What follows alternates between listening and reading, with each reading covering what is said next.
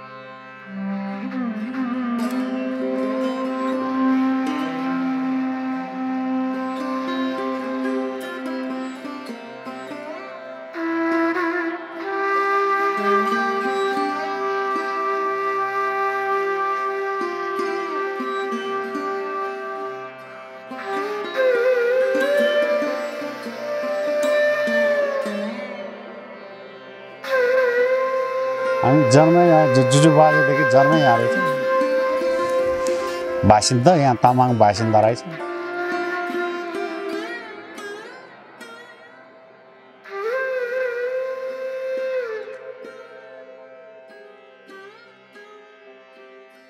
हामी 6 जना छ, 4वटा छोरा, 2टा छोरा छ, 2टा छोरी छ। बुवा आमा, हाम्रो हजुर बुवा आमा बित्यो। बुवा भूकम्प भन्दाखेरि नै बित्यो। आमा भूकम्प पछि बित्यो। अब हामी परिवार 6 जना।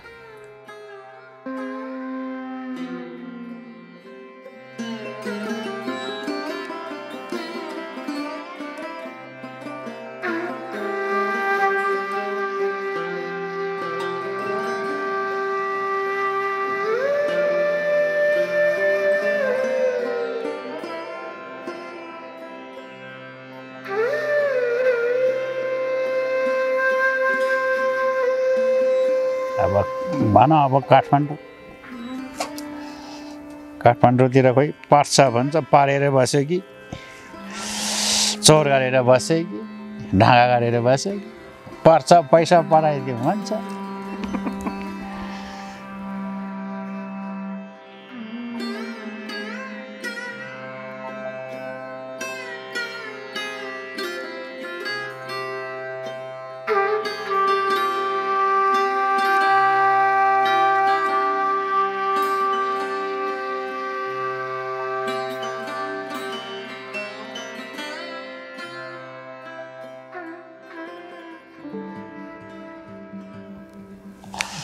अब के गर्ने त? अब यो आलु रोप्ने, किसान सिमी रोप्ने, जौ छार्ने,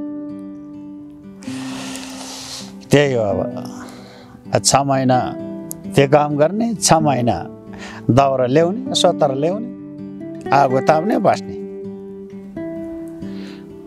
खाने, ढिँडो खाने, बस्ने।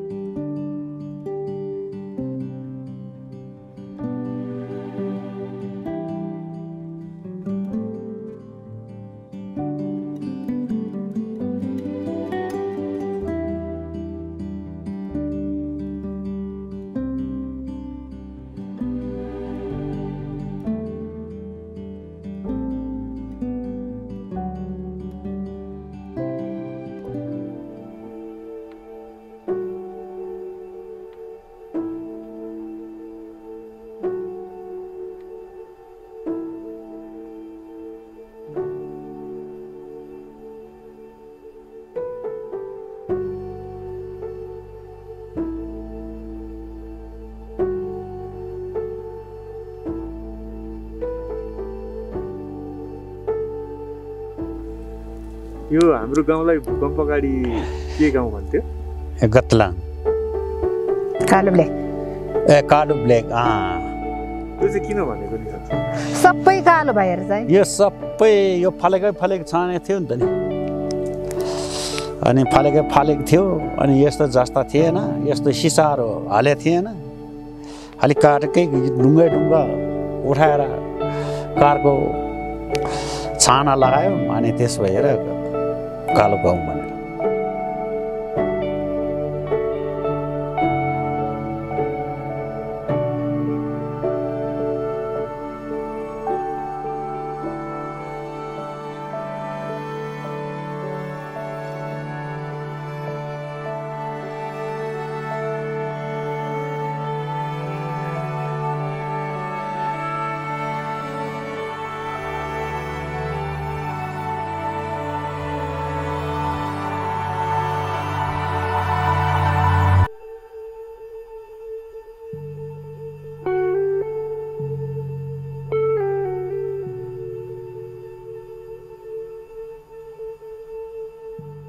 आजभोलि त दाउरा र सोत्तर त होइन कहिले माथि जानुपर्छ कहिले उता जानुपर्छ कहिले उता जानुपर्छ हिउँ परेपछि त भिरमा जानुपर्छ हामी दाउरा टिप्नलाई हिउँ परेपछि उता पारीतिर माथि बाटो पाउँदैन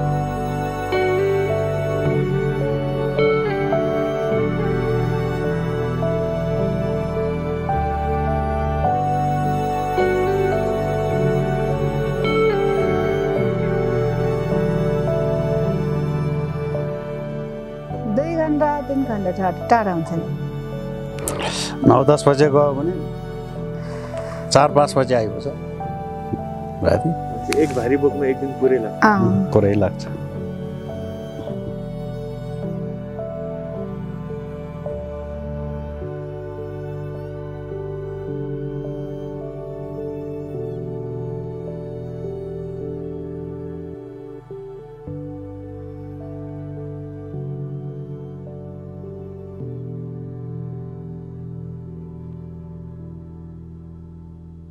आज भोलि त शान्तै जानुपर्छ नि हिउँ पर्ला भनेर चाहिँ शान्तै दाउराको लागि जानुपर्छ अनि चैत वैशाखमा अनि बर्खामा पानी पर्छ दाउरा पाउँदैन भनेर चाहिँ शान्तै दाउरा ल्याउनुपर्छ हाम्रो गाउँमा यस्तै छ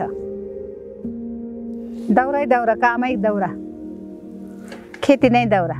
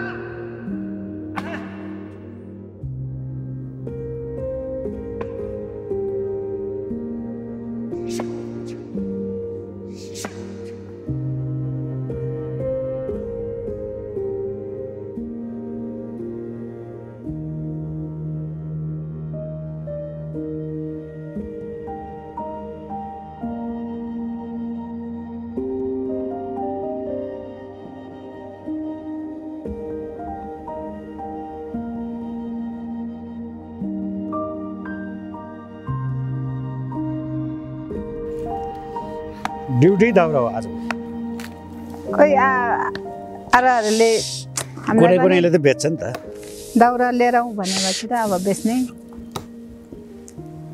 पैसा नभयो भने म त्यो दाउरै ल्याउँछु अब पैसा दिन्न भनेर चाहिँ जानुपर्छ यस्तो छ सबै बराबर छैन नि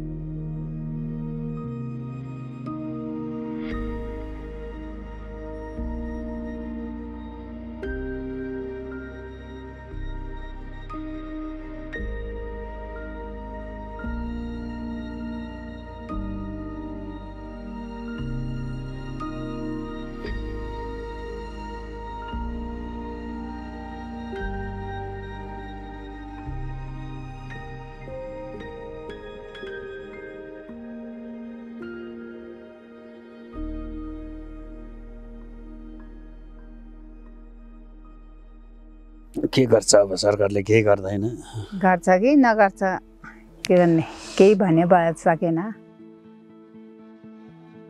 सरकारले अब के गर्छ अब केही गरे आएन देखेन मैले खाने नभएको मान्छेलाई खाना दिँदैन लाउन नपाउनेलाई नलाउन दिने आएन त्यो आफै बनाएर खानुपर्छ के गर्छ सरकारले भोर चाहिएको बेलामा यहाँ आउने भोरमा आउने गइहाल्छ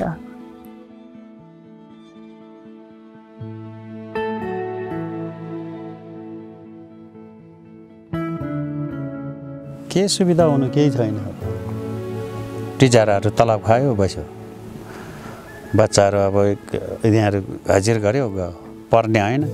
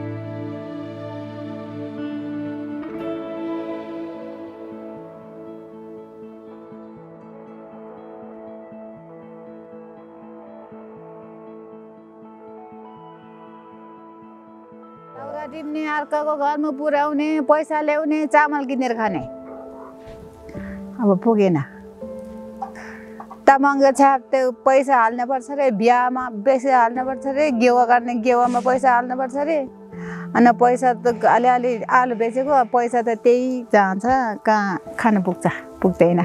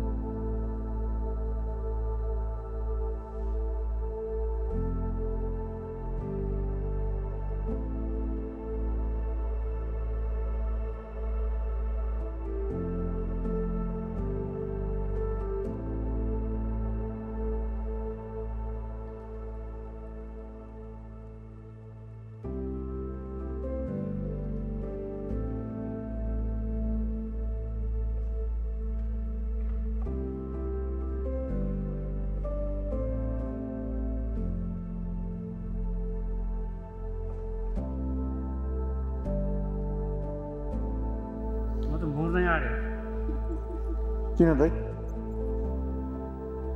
थाकेर बच्चाहरू काठमा भन्छ के गर्ने अब